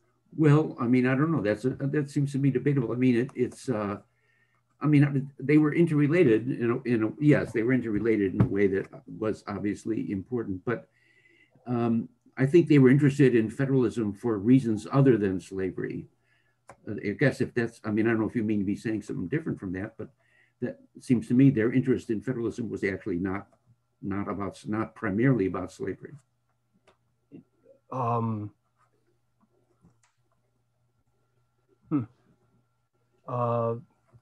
don't know. I'm gonna have to think about that. Okay. Well, I'd like to hear what other me too. I'll think about it. We can get into it more deeply after. Yeah. Do we turn the yeah recording off if you all like, because we should get a few more of these questions in. And usually I make this big thing about how we ask, let a student ask the first question too late. But Riley Messer, would you like to be the first student to ask a question? Yes, thank you so much for this talk. And my question is for Professor Gibson. So your discussion about James Madison, and specifically Madison as sort of a historian and an archivist, got me thinking about other framers and sort of their note-taking procedures as well. And I got to thinking about specifically Thomas Jefferson. You know, he left very meticulously curated notes, but he seems much more interested in maintaining his public legacy, versus it seems that you're making the argument that Madison is a bit more concerned with archiving bigger picture ideas and events of the time period, and he's less concerned with preserving his own personal image. So do you think that's a fair comparison of the two, or did Madison sort of have maybe personal motivations for keeping these extensive notes as well? I don't know Jefferson well enough to know, his motives. It's interesting the phraseology you used, that he's interested in his, I guess you're saying he's interested in his public reputation. Therefore, it is about Jefferson as a person that he is concerned. And Madison is really more about the record of the Republic itself. I think that's the distinction you're making. Madison destroys almost everything that is about his private life that he can. He has this affair with the kid, well, not affair. He's dating an incredibly young woman at one point who breaks up with him. He does everything he can do to erase the record of his thoughts on that. He doesn't allow anything about his own personal religious beliefs to follow in his correspondence throughout his life. He is definitely very guarded. And he just doesn't believe that it is that's what should be on the table. I think that he believes the public record is out there, and that's what he should be judged on. And the records he's trying to keep are ones that are a record of a broad legacy of the Jeffersonians. Is his record, is his selection of letters, for example, in the Gibson edition, are other aspects of this tilted in a Jeffersonian way? I mean, how could they be anything but that, right? I mean, but they're not tilted because he believes they represent one partisan view, and that's the view that he had, and it's and that's the only one that should be preserved. He believes that's the truth, as far as I can see. I mean, he really believes that the Jeffersonian legacy is the one worthy of being carried forward, and I think probably Thomas Jefferson doesn't disagree with that at all. So I would suggest to you that his record that he leaves is very groomed. I don't have any problem with that, but it is within you have to understand it within an 18th century understanding of what fame and reputation and all of those other kinds of concepts that, again, Adair taught us about really meant. I mean, he believes that if the public record is looked at, that people will understand what they did and why they did it. And I don't think he ever says it like this, but I believe he believes that they'll be vindicated, that the founders will be vindicated. So it sounds to me like in a certain way, Madison is more concerned about his public image than Jefferson. At least in terms of the keeping the scrubbing, because Jefferson probably did try that, but it didn't work nearly as well, clearly. So we have a couple more. All right, we're just out. This is in the spirit of one of Michael's classes, by the way. I haven't even taken any of Alan's classes, but I suspect it might be the same. So we're just like, we'll wrap it up here soon. We're going to go a little over. Let's go a few minutes over. Got about 3 more questions here. Connor Ewing. Great. Can you hear me? Yes. Great. Our colleague Connor Ewing, if you would. Thank you, Michael and Alan. This is great. I wanted to go back to the federalism concern that David raised. I think taking a slightly different direction. I was struck, Michael, when you said that a precondition for the extension of the federal principle, so the unmediated relationship between the central government and citizens, was a clear demarcation between state and federal powers. My question, I think in the shortest form, is what exactly does that understanding of political power require or entail? Because it's not clear to me that such an understanding was accepted by the Constitution's framers, certainly not all of them, and not the most consequential ones. So I think thinking of Publius, Federalist 37 alone on the proper line of partition. You have Hamilton's arguments throughout the Federalist Papers, Madison's correspondence, other founders as well. I was happy that I saw that Jonathan Guynap is here. This is drawing on some of his work. People like Wilson and Gouverneur Morris as well seem to reject the general thrust of this. And then certainly in the anti-federalist concern about consolidation, I think that understanding of, at least of enumerated powers, was much more so a post-founding development, one very much rooted in debates over slavery and economic policy. But maybe it's just that I'm not fully capturing or understanding what you mean by this clear demarcation between state and national. So that's the question. Okay, yeah, good.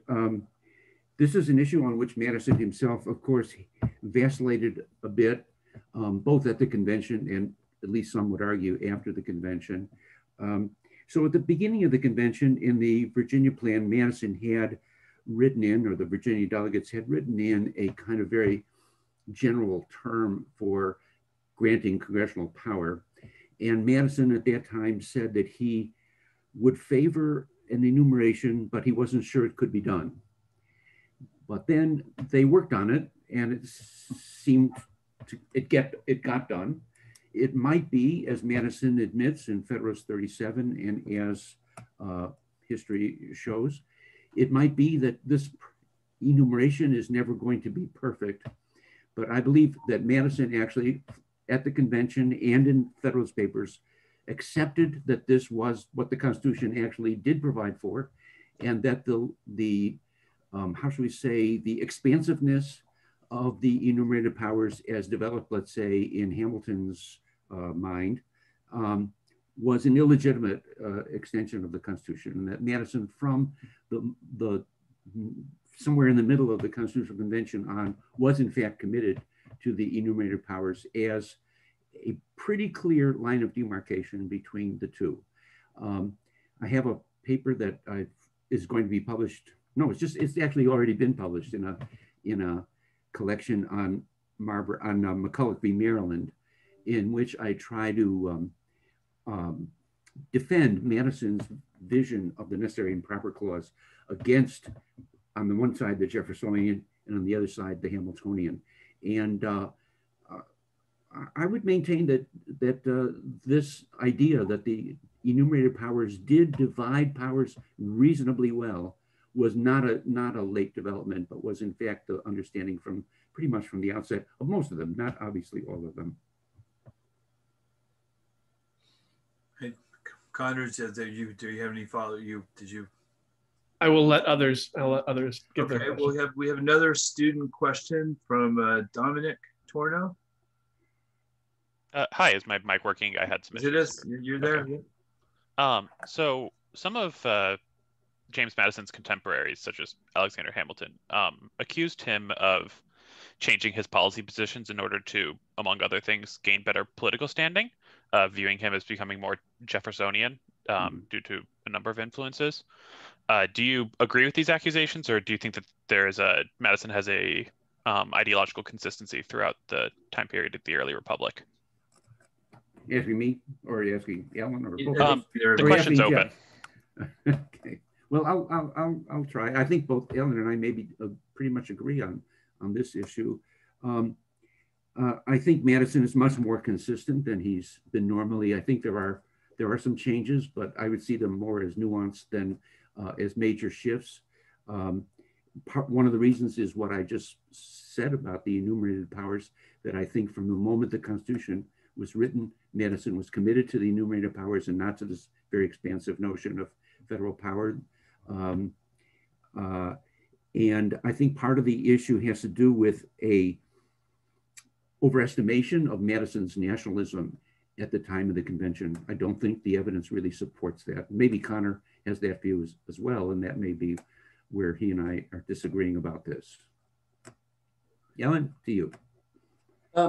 Yeah, I agree with that for the most part. I think that there are broad swaths of consistency with regard to Madison, especially in the issue of political economy, which is one of the things that's not focused on enough when you talk about James Madison. Madison's plan to implement restrictions against British commerce in order to get the Navigation Acts in effect eliminated, to get the system of restrictions on commerce of America alleviated. This is what he believes the revolution has been fought for in part, and he is absolutely consistent in trying to implement that, and that goes all the way up to explaining the War of 1812 to some degree. I think with regard to federal state issues and things like that, I basically agree with Michael, because I agree with Michael's characterization of the universal veto as essentially a negative, as a veto power, not a positive enforcement power. And I think that that's a very important distinction. And I would urge you to think about it, about that if you believe Madison is fundamentally inconsistent. I will say this, and that is that I think that Madison is inconsistent with regard to what he goes into the Constitutional Convention and what he comes out with, but then he accepts what he comes out with. That is actually Madison's own narrative too, though. I mean, the loss of the universal veto, he makes very little commentary on it the rest of his life. In a sketch never finished nor applied, he refers to it, and he calls it an impractical idea. He suggested it was a good thing that was knocked down. But its loss immediately has a profound effect on him. He thinks that the Constitution won't work without the universal veto for a very short period of time. And then he just goes silent on that issue. He writes the Federalist Papers, and then in his narrative of how things spun out, he's the one that accepts the Constitution as it was ratified. And Hamilton is the one who tries to administrate it into something that it was never intended to be, okay? I guess I just can't see things a whole lot differently than that because I've been inside Madison's writings for so long, but I just think that there's a basic truth to that Hamilton is, it's just like, Hamilton has a certain nature, and you can't keep that nature from coming through. And he wants a very, very strong federal government. And so he'll use administration in order to achieve that goal. That doesn't strike me as an improper charge by Madison. That doesn't strike me as something going against Madison's character, Hamilton's character, or something like that. I mean, Madison didn't go his way to accuse Hamilton of having a bad character. At least by the time he got into his retirement, Hamilton claimed all of the Federalist Papers virtually. Madison had a list and knew which one was whose. Madison said basically, I just think he made a mistake. He wouldn't say he tried to grab my writings or something like that. He didn't do that kind of thing. That's so what would you, Alan and Michael, what would you say to Hamilton? I mean, because that's one of the people I think Dominic's probably talking about who thought that Madison had been inconsistent, right? I mean, accepting that you got all the experts, so you're certainly correct that there's some that it all fits together from Madison's perspective. But how did other people get such an opposite impression? You want to go, Michael? How did other people get an opposite impression about Madison, you mean? Yeah, no, well, I mean, I think we were reading in class something where Hamilton was obviously very upset. And, you know, if they had the term flip-flopper, he would have applied it. He would have applied that to Madison. I mean, first of all, there were clear differences between Madison and Hamilton at the Constitutional Convention. So, whereas Madison, so both of them in their original versions, in their preferred versions, let's say, of the Constitution, wanted to see the federal government intrude more deeply into the states than the final Constitution allowed. And Madison wanted to do it according to this thing Ellen mentioned, the negative that Congress would have over state laws.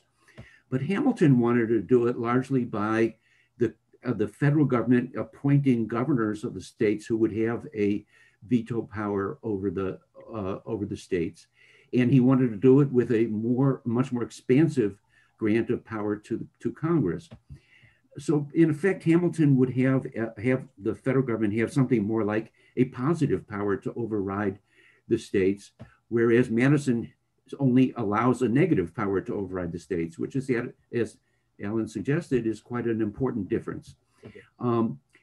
It's like the difference between the president having a veto over congressional legislation or having the legislative power himself, in the sense of he can make laws.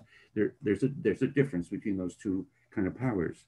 So I would say they differed right from the outset, and that Hamilton, I think, overestimated. I think he misunderstood Madison from the start, that he overestimated the degree to which Madison was somewhere like on the same page with him, as committed to, or at least as able to see that this kind of very strong, much stronger national power would be necessary for the system to operate.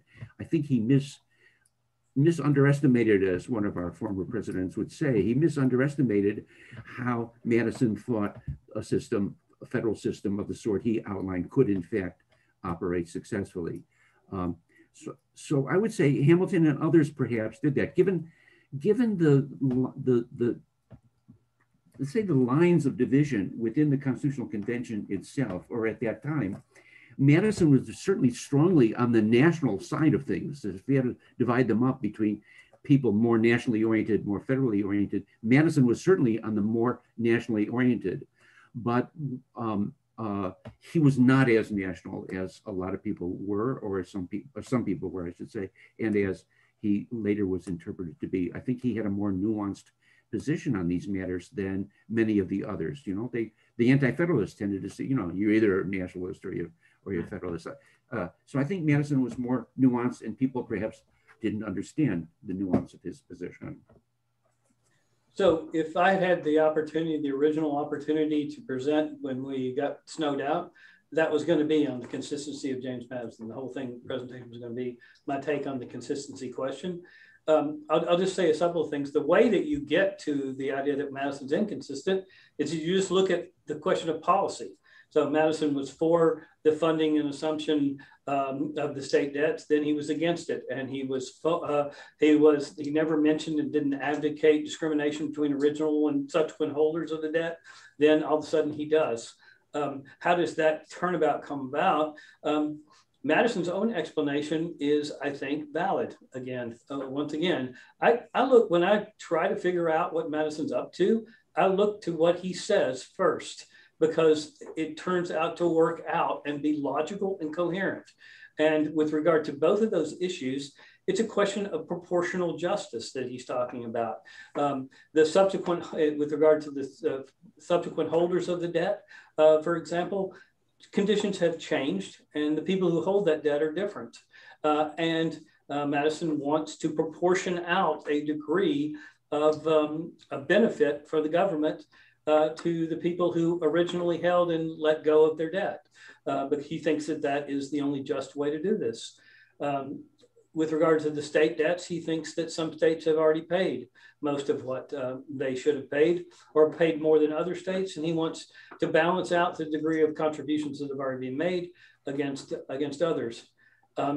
I do think this is a very complex issue, and I do think that there's a Hamiltonian side to Madison in 1787, and that is, to borrow Michael's language, in the so-called long leash dimension of his republicanism. Now, Hamilton has even longer leashes between the citizens and the government than Madison does, but Madison is for very substantially long terms. 3 years for representatives, I think it's 7 or even 9 years for senators. Madison floats the idea of a life term for president at the Constitutional Convention.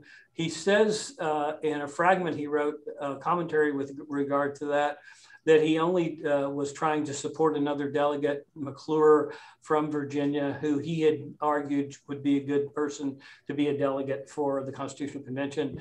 And this was a way of thinking through how to create independence in the presidency. He didn't seriously entertain that, that position. I don't know, if you read the letter to Washington, which is one of the 3 letters that informs Madison's thinking prior to the Constitutional Convention, he says that you need almost every barrier for stability. The most partisan of Republicans will be for a very high barrier of stability in order to enhance liberty. They will understand the relationship between those two. And the reason Madison says that is because he has a very complex understanding of the relationship of liberty and power. And it's not a zero-sum game in his estimation. Liberty grows to a certain degree, then it becomes very powerful and concentrated, and then it disperses itself. If you want to see this, read the Bill of Rights letter to Thomas Jefferson about this issue. Okay, thank you, Alan. So I think we're definitely down to the last question, but it's going to be a good one. So let's go out to the West Coast and Jonathan Gannett. Well, let's hope so, anyway. It's good to see both of you, and thank you very much for that symposium, which was really rich and a pleasure to listen to. So I have a question for each of you. I'll start with you, Alan. We've talked a lot about this project. You know I'm sympathetic to it. You know I really like it. I always learn an extraordinary amount from your very subtle, insightful reading of Madison's mind. But I suppose my question is as unfair as it is simple. Why is it a sketch neither finished nor applied? If it is indeed as you want us to believe it to be, why does he never finish it? He has 20 years post-presidency at Montpelier.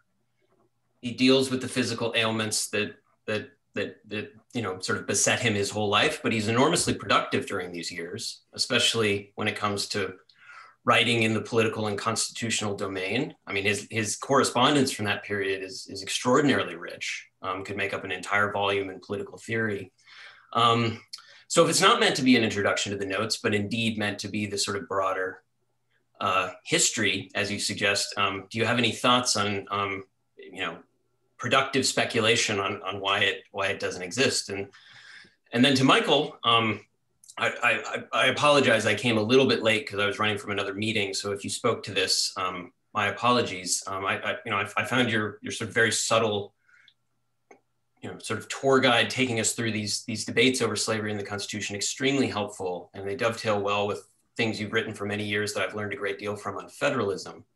But I'm curious if I could push you to speak a bit more about, I was really taken with your distinction between law and legitimacy. But if we look at the legal domain, what would you say about the Supremacy Clause of Article 6 or the Republican Guarantee Clause of Article 4? If we're trying to settle on what the original Constitution from the standpoint of federalism was trying to do, not vis-a-vis subject matter enumeration, Connor preempted me on that point, but on sort of repugnancy and how when the federal government can or cannot step in on domestic lawmaking that is taken to be repugnant to the federal Constitution. I can imagine what Madison might say, but it seems as though there are a variety of people at the convention who have a more capacious understanding of how this might work that could potentially have allowed the federal government to reach slavery in ways that certainly would have been controversial, but are arguably on the table in those early years. So I was asked the first question, so I guess I'll respond first. So I would turn you to Madison's correspondence with Noah Webster. It's October 12th, 1804.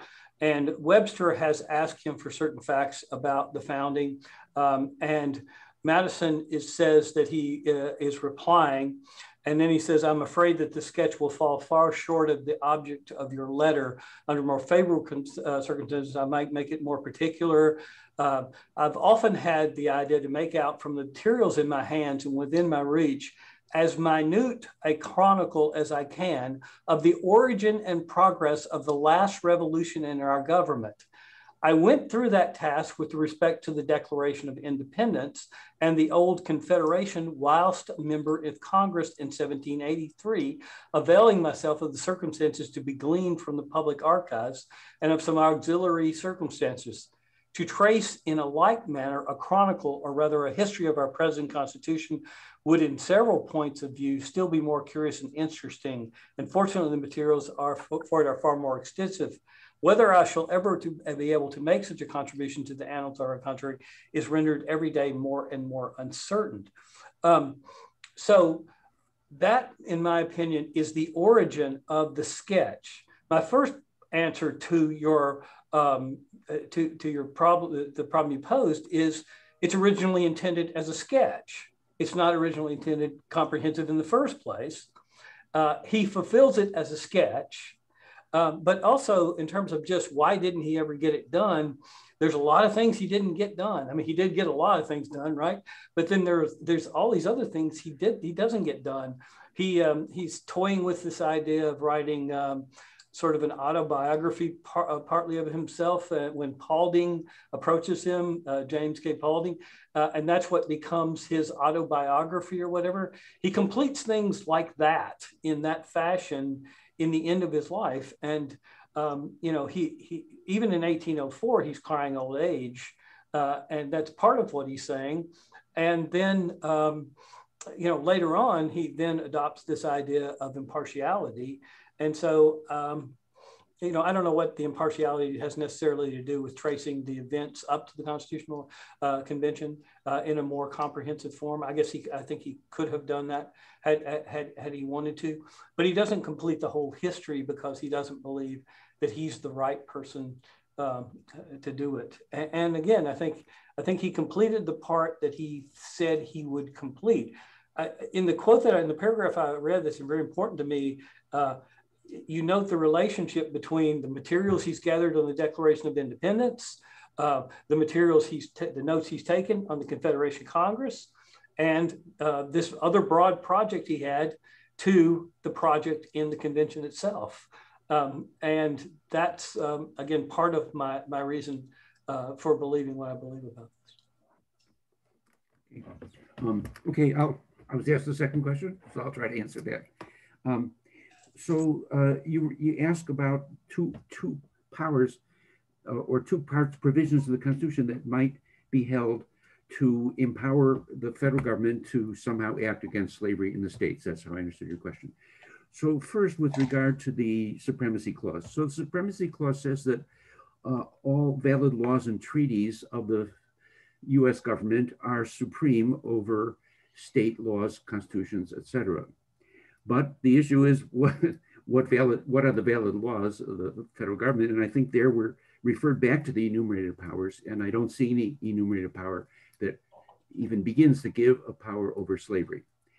The second issue is about Republican government. And here, this is an interesting provision because it is one of the very few places in the Constitution where something about the internal character of the state governments is, or state regimes, so to speak, is in fact provided for. Now, so I'd say 2 points about that. So first, this was a point of federal theory as Montesquieu developed it, which was very influential at the time. And he said that a successful federation requires that all the members be of the same type of regime, and ideally republic. And so they took that over. I think they had that, they were persuaded by that. Then the second question is, well, is republic consistent with slavery? And I think the answer for them would be yes, it was. The historical record showed that many, if not all, republics in history had been, in fact, had slavery. And therefore, the existence of slavery in itself was not a violation of republicanism. It might have been, it's a violation of other things, but it's not a violation of republicanism. And even Madison's much more democratic definition of republic would allow, it seems to me, is consistent with having slavery. That is where the political power has its source in the great body of the people rather than in a select few. And so you say, well, that's still, even Virginia, even South Carolina satisfies that requirement. So that would be the two things I think that I would say, and I think Madison would probably agree. Okay, well, so there were a couple students who actually still had a question. They did, one of which I missed, and another came in last. We guys have time for one more. We sort of group question. They're sort of related. I know it's been a while. We've been on a long time. Yeah. All right, Abby Smith. You want to come on and ask yours? Okay, so my question is for Dr. Zuckert. Thanks so much for this impactful discussion. If the main concern of the Supreme Court is upholding the Constitution, wouldn't their decision on the Dred Scott case further endorse the Constitution as a pro-slavery document? Or would this be another example of the Supreme Court attempting to keep slavery within the jurisdiction of the state? And I know Kira also has kind of a follow-up question. So yeah, she does. Thank you. Kira, come on. Yeah, you want to come up and ask yours too. Yeah, good idea, Abby. I agree with that. I think my question kind of goes off of that idea of the language, just kind of saying, if the Constitution doesn't outright recognize slavery, but simultaneously protects it in certain ways, I'm just wondering how that also works into the formula of it being legal, but not legit. Okay. All right. So the Supreme Court in Dred Scott. So what I argue about the Dred Scott case is a sort of extension of what I said here today. That is that what was going on during the antebellum period was this struggle between legitimacy and legality, and that there were a variety of different attempts to bring them more into harmony with each other, one of which was the abolitionism, as I said, try to make legality conform to legitimacy, but the other was the attempt to reconstruct legitimacy to make it conform with the legality, the illegal existence of slavery. And it seems to me that the Dred Scott case is a case where the court actually succumbed to the temptation to try to make legitimacy conform rather to the legality of slavery. And therefore, it breaks out of the formula that I gave you for what slavery was in the original Constitution. That is, it was an attempt to make slavery much stronger. And Lincoln, in his analysis of the Dred Scott case, I think, showed that the Dred Scott case, in fact, implied that slavery would be legal everywhere in the United States, that the states would not have the power to forbid slavery. So I would say there was a clear case where the court is stepping outside the boundaries of what the Constitution originally provided. Now, maybe that's a shock to you, but that's what I suspect they did. Now, Clara, your question, the language of the Constitution, maybe you can restate it, so maybe I can get a better handle on it. You're muted. Hey. Yeah. Yeah, I think what I was basically curious about was just the fact that we talk about how they're not saying slavery, they're not outright talking about slavery within the Constitution, right, but there's this mission to protect it all the same. And I'm just wondering about how this protection kind of works into the idea of it being illegitimate, or whether it matters or not. No, I don't think they were attempting to protect it. They were attempting to make provision for it everywhere where they absolutely had to, but not to protect it. The Confederate Constitution attempted to protect it. It said no state shall forbid slavery. That's protecting slavery. We don't see anything like that in the U.S. Constitution, and nothing.